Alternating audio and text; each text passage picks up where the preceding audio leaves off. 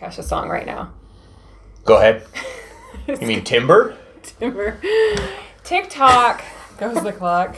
We're going to chat about TikTok today because... Sorry, Kesha's the song you think of? Not that kid's song that came from, I don't know if it was a book or a toy? No, that was... Tick-tock goes the clock, tick-a-tick-a-tock. That one? Okay. No? So we're going to talk TikTok because while you and I are married, your real true love currently is TikTok. Thought you were going to say Kesha. Absolutely. Yeah. For those of you that don't know, TikTok is the most downloaded app right now. It's surpassed Instagram pretty consistently in the App Store. No, is that because it's so big in China? It's very big in China and India and South America. Absolutely. But it's like everything, right? It's being or becoming very popular here in North America as well. And TikTok used to be something called Musical.ly, which was short music videos mainly based around lip syncing at the time. Some of you may remember Vine. So it's very similar to Vine in that it's short clips, it's repeatable. Yeah.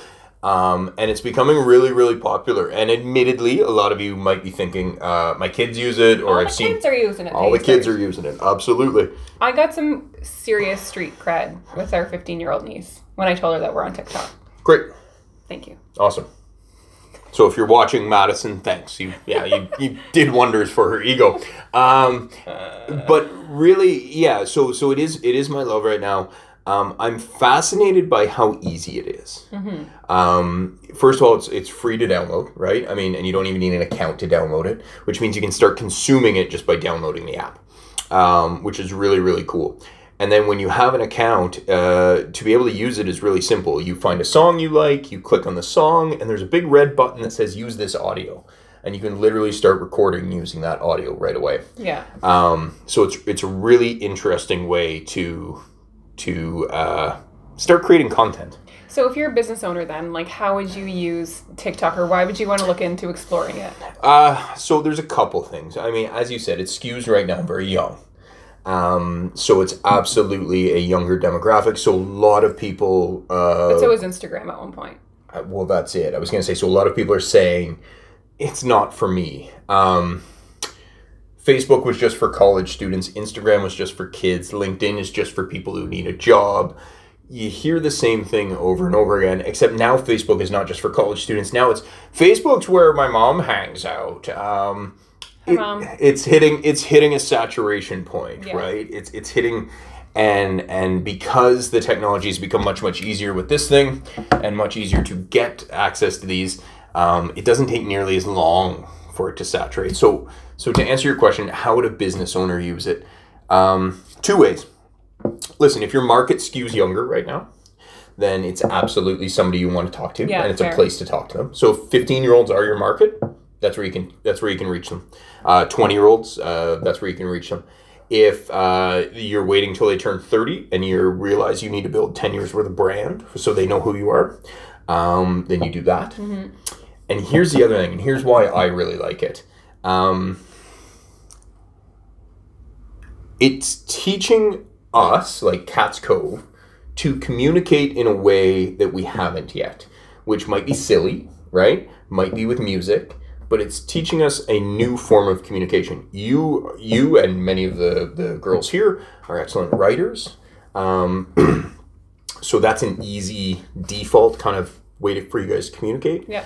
And this is a really easy way for you guys to start doing video and start creating other stuff. Yeah, totally. It's totally tangible. And it's how we're consuming things now. Yeah. We read less, we watch more video, and it's a way to do it. Also, you can advertise on TikTok, and nobody's using that except for big brands right now, right?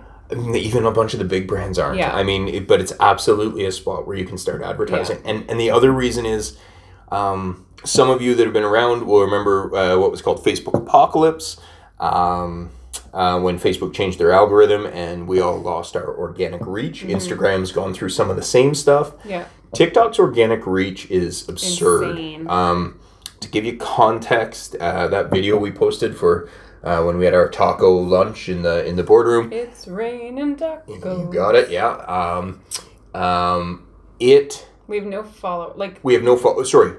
We have 2 followers that aren't from this office. Don't know who they are, but if you're watching, thank you. And we reached 500 people. Yeah. In about 3 hours. So if you got a message and you want to get it out there, it's a really cool way to do it. And they let you cross-post those videos to Instagram and to Facebook. Yeah. So you can create one TikTok video and create content for 3 different platforms, like that. As soon as your video is done, it's a really cool way to interact with people. So you are just gonna keep loving it up. Yeah, absolutely. And I think it's just neat to explore and just test it out. And then it'll be like 3 hours later and you've blocked out and you have no idea what happened. And you just watch TikTok videos for that. Absolutely. People always ask what's next. Yeah. I will definitively say TikTok might be next from a social media standpoint. Absolutely. Okay. TikTok you later.